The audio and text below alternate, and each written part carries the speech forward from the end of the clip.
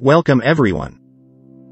Today we will be discussing the role of the mouth, esophagus and stomach in nutrition. Let's dive right in and explore the importance of these components of our digestive system. Our mouth is the first part of the digestive system and is important for breaking down food into smaller pieces and for tasting. The esophagus then carries the food down to the stomach, which then further breaks down the food and releases enzymes to aid in digestion. The stomach then sends the food further down the digestive system where it is further broken down and nutrients are absorbed into the bloodstream. All three parts of the digestive system are essential for the proper digestion and absorption of nutrients and vitamins from our food. Nutrition is a necessary process to sustain our body and keep us alive.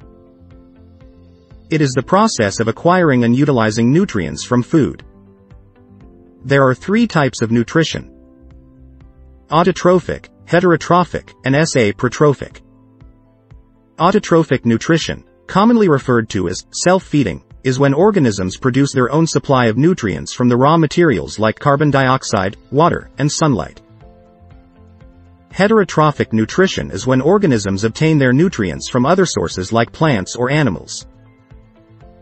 Saprotrophic nutrition is when organisms break down and absorb nutrients from decaying organic matter.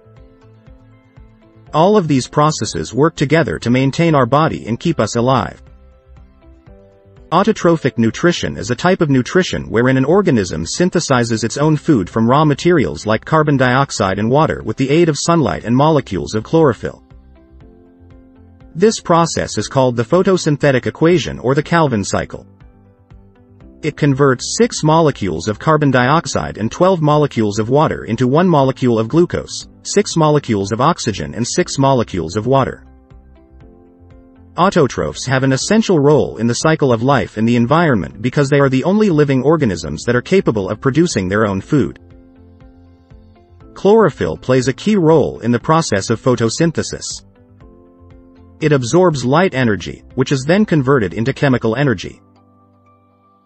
The water molecules are broken down into hydrogen and oxygen, while carbon dioxide is converted to carbohydrates.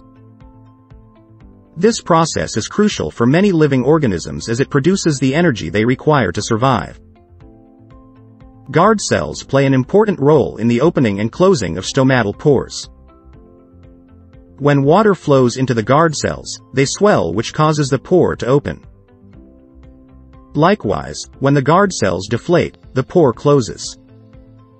This system facilitates the intake of sunlight, oxygen, and water vapor, all essential for the absorption of energy and nutrients required for a plant's life. Heterotrophic nutrition is the term given to organisms that depend on other organisms like plants and animals for their nourishment. Organisms which use the saprotrophic mode of nutrition obtain their nourishment from dead and decaying matter such as fungus and bacteria. This process breaks down complex molecules which, if left unchanged, would remain in the environment for extended periods of time.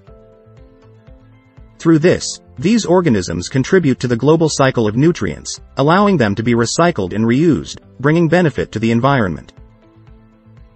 Amoeba is a single-celled organism that resides in fresh water ponds. It obtains its nutrition through phagocytosis, which is when the amoeba extends pseudopodia around a food particle to envelope it in and take it in. This is an extremely efficient method for the amoeba as it does not have to exert energy breaking down the food particle into smaller parts for digestion. In humans, the alimentary canal is the pathway for the digestion of complex food. The process starts at the mouth, where food is chewed and broken down into smaller pieces before it is swallowed. The food then passes through the esophagus and into the stomach, where it is further processed and absorbed. After the stomach, the food passes through the small intestine, where the majority of digestion and absorption takes place, before finally ending at the anus.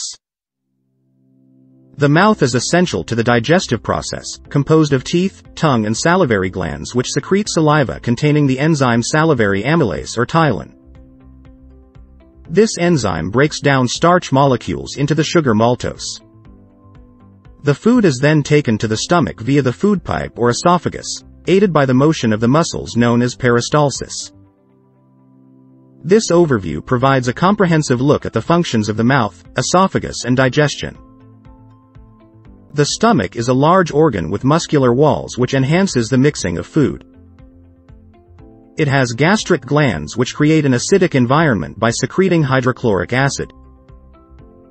This acidic environment aids the enzyme pepsin to break down food into smaller parts that can be further digested in the small intestine. Mucus also provides protection to the inner lining of the stomach from the acidic environment.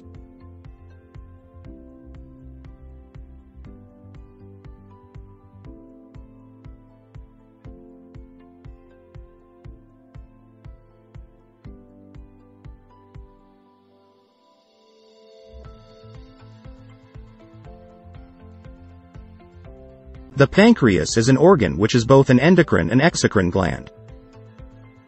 It secretes pancreatic juice, a fluid with multiple roles.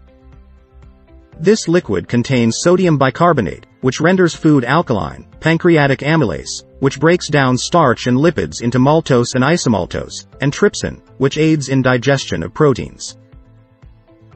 The digested food passes through the walls of the intestine, which contain villi, small finger-like projections, to guarantee a maximum absorption of food.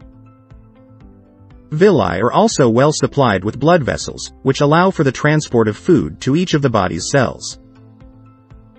The large intestine is the last section of the digestive tract, wider than the small intestine, and consisting of 3 parts, the cecum, colon, and rectum. Its main purpose is to absorb water from the undigested food and secrete mucus to lubricate the walls of the tract, contributing to the correct balance of water and electrolytes in the body. It is also responsible for producing vitamins and hormones, such as vitamin K and serotonin. Glucose is essential for energy production and its breakdown is achieved through 3 main pathways. Glycolysis is the process of breaking down glucose molecules into pyruvate, whilst releasing 2 ATP molecules. When oxygen is present, pyruvate is then converted into carbon dioxide and water in the aerobic pathway. If oxygen is lacking, pyruvate is instead converted into lactic acid, also generating 2 ATP. The third pathway of energy production is through alcoholic fermentation, wherein pyruvate is broken down to ethanol and carbon dioxide. Our bodies require energy for metabolic activities, and the process by which we obtain this energy is respiration. Respiration is the process of breaking down glucose molecules into energy. There are 2 types of respiration: aerobic and anaerobic. Aerobic respiration requires oxygen, whereas anaerobic respiration does not, and can be done both with and without oxygen. Both types of respiration help our bodies convert glucose into energy that is used for metabolic activities.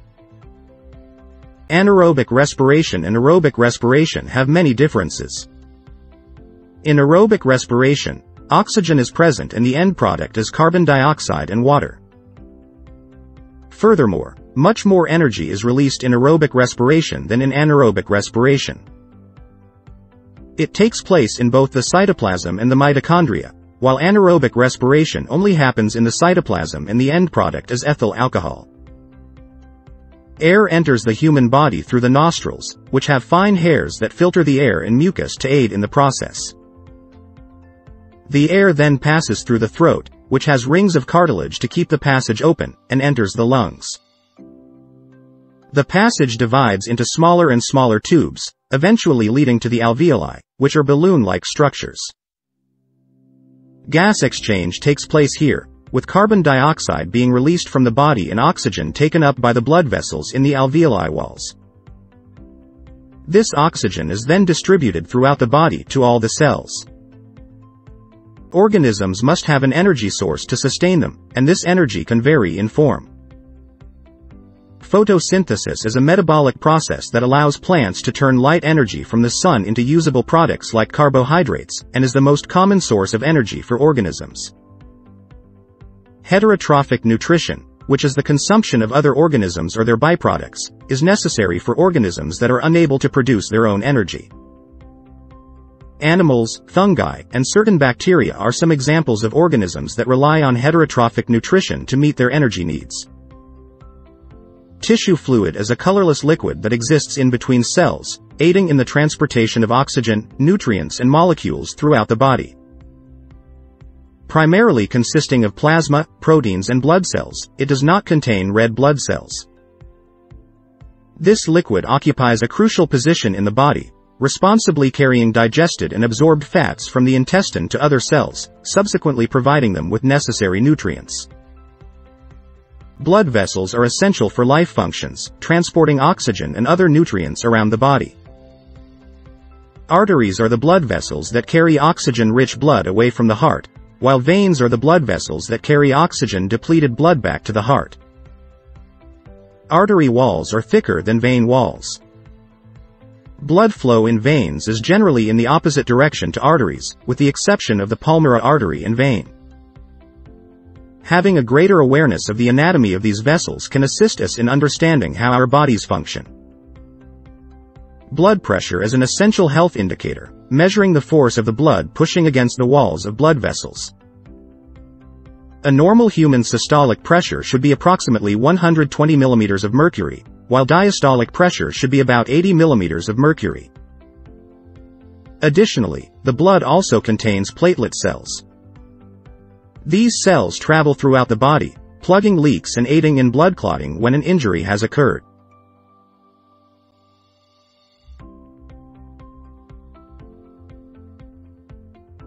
Plants possess a nuanced transportation network to supply vital nutrients and water to all sections of the organism.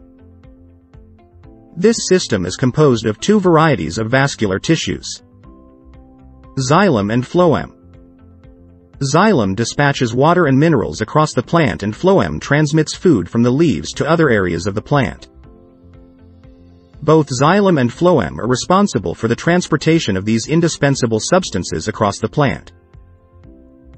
Plants are able to grow and thrive due to the fact that, at the roots of their cells, they actively absorb ions from the soil due to the concentration gradient. This absorption causes water to move into the roots. Transpiration helps in the absorption and movement of water and minerals dissolved in it. During the daytime when stomata are open, the capillary action of transpiration pulls helps the major driving force in the movement of water in xylem. The process of translocation occurs when products created by photosynthesis, such as sugars and other materials, are transported through the phloem tissue within the plant.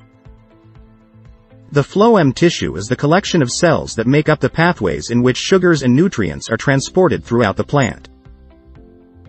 This process is vital for the growth and development of plants, and allows the plant to access nutrients and energy from a variety of sources to aid in its growth.